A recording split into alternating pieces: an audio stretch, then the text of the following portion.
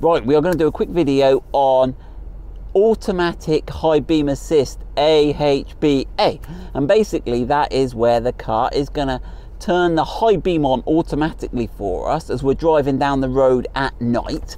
Now, it only works at speeds above 25 miles an hour, so you've got to be going that fast for the system to be active.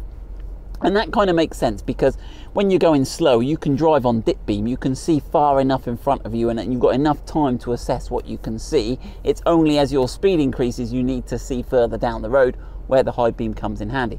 So basically behind here there is a camera behind that box there, and it is looking at the road and it's analysing the image it sees and processing that, and if it sees a car coming towards us or another road user, then it is supposed to dip the headlights, and it's pretty good. Now it does struggle a little bit, like if you've got a car side on at a junction, you're coming along the road and someone's side on it can't always see the lights, and also cyclists and that sometimes struggle to see them. So it is important that you still pay attention and you can override the system. I'm going to go through how it works. Now let's start in the settings menu. So if we dive in here and go to all, you can probably turn the torch off now, George, and then if we go in to vehicle, okay, and if we go into exterior lights, now I've done the map for this, I'll put the link for the map for the whole thing, and if we go for automatic high beam, right, if we go here, so we've got automatic high beam assist is on, okay, so that's where you set it on and you toggle it off or on there as you need it, okay, so that's where you set it in the car and that's been set. Right, so it's displayed in the instrument cluster. We've got the GoPro mounted in the instrument cluster here, but basically you can see the side light here and you can see this auto. Let me have a look. So I grab a camera so you can see, hopefully it'll come out on the camera, you've got this auto. Now if you push the stalk away from you, it goes to main beam. If you pull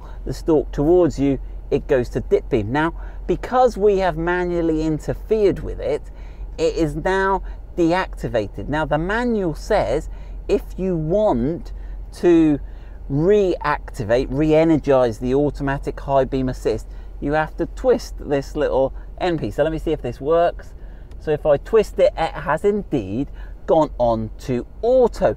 Now I was doing this the other night and it's doing some weird stuff. Now people have asked me to look at this because some people have, I did the menu tree and someone said, we're having a problem with high beam assist.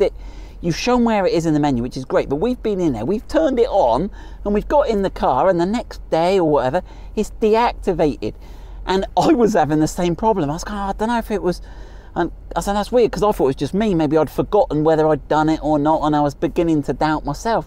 But it does seem to be now that it does deactivate. Now, what I'm worried about is that there might be a software thing, but also some people might think it's deactivated because when you manually override the system on other cars, I've never seen it before, you have to twist this to re-engage it. Now the other thing, we were driving the other night, weren't we, George, testing this out, and if you twist it the right way it goes to auto, but if you twist it the wrong way it turns all your lights off, like you can see it on the road in front, George. So like turn it one way, we're on auto, turn it the other way, your lights are off. So you do have to be a little careful. Now when we were driving the other day I was twisting away and it didn't work. Now it does seem there's another way to activate it. So if you're, and I think this may only work when you're driving, I'll see, but if you push it away once you get main beam.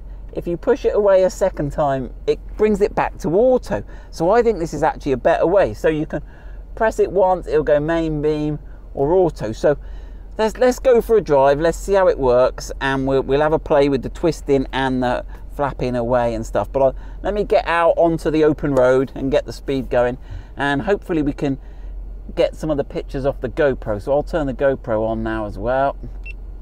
There we go, we're recording on the GoPro, so let's see what we find. Right, so we're driving along, we've got a high beam assist. It hasn't dipped for that car yet. Oh, he flashed me, it was a bit slow dipping there. This guy at the side, it's right. So here we go, so we're on the open road now. It's put the main beam on, it's done it automatically. You can see the light on the dash. Hopefully I can cut to the GoPro footage and you'll see there we have got the high beam light on. Now, we did drive this road the other day, and there's like a street, there's like a factory on the right, and it's got a light on it, and it mistook it for a car. But let's have a look whether it's going to do that again. Yeah, it does that again. It's dipped the lights, and it's gone straight back to main beam. That's fair enough. We'll allow it that one. There we go. And then we go. Now, if I override it now, and I pull the, let me get this right. If I pull it towards me, it goes just onto, and then we've got the green symbol there, and you can have a look, you can have a lean over if you want, George, although we'll do it off the GoPro if we can. We've got the green symbol on the dash. And if I pull it again, it's still, right, but if I push it, it's still dip beam. So if I push it away from me, it's gone to auto, okay? If I push it away again, it's gone to main beam, solid main beam. So pushing away toggles it between manual solid main beam and automatic. So I'm going to go back onto auto again. There we go. Now, what I'm going to try and do now is I'm going to pull it towards me to put it on dip beam, and then I'm going to try the twisty thing. But I've got to make sure I get the twisty thing right, or it's going to get, I've got to twist it in the right direction so the top goes away from me. So here we go. So pull it towards me, that goes on to dip beam, twist it away from me. Now I'm twisting, it's not doing what it said it should do. It is not toggling it when you're driving. It does not toggle it onto high beam assist like the manual says. What you have to do is actually push the stalk away from you to reactivate auto high beam. So there we go, that's the mystery sorted, and I think there's some confusion about that, and certainly that isn't explained in the manual. Right, there we go. I'm going to turn in here. And one more thing. The system activates, I mentioned, at 25 miles an hour. But actually, if you slow... Oh, pheasant. There you go. If you slow down to 50, it works all the way down. It doesn't cut off to 15 miles an hour till you drop below 15. So it comes on at 25 and works until you drop below 15 miles an hour. So hopefully that's solved it. If you're still having problems where when you go into your settings it has deactivated it, let us know and we'll keep an eye on that. But we've done it now for a couple of days and it hasn't dropped out, and we even did a Pivi Pro reset and it didn't drop out. So there we go, auto high beam assist.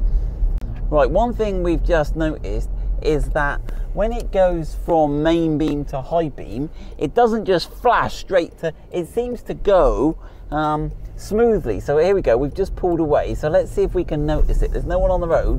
When it pulls up to speed, let's see it go on. Right, I don't know if we saw that. Right, it's dipped again now because there's a car coming. And just see if, I don't know if we were to see it on the camera, but as we pass him, it'll, yeah, you see that? It fades in, it doesn't just zoom. Now, I think it's done with a shutter. So whether the shutter opens slowly, now it must open quickly if you flash someone. Yeah, see, it's much quicker when you flash someone, but when you do the fade up, it fades. That's cool.